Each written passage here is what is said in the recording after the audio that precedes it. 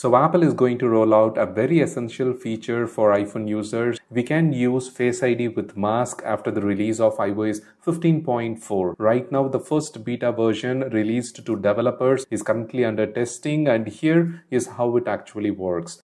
I'm wearing the mask, and after installing the beta version, it shows how we can set up and use the Face ID with mask. There is a separate toggle under settings, Face ID and passcode. And if you are using glasses, you can add multiple glasses on how you actually look like to let the Face ID system scan and detect your face with masks on. Here you can see I'm wearing my mask. It is well covered just right below the eyes, and it is going to scan the features around my eyes in order to unlock this iPhone. As you can see, it took little just extra a second or two, but it is in first beta. So in upcoming betas we will see some improvements in the unlocking speed, I believe. Thank you and have a wonderful day.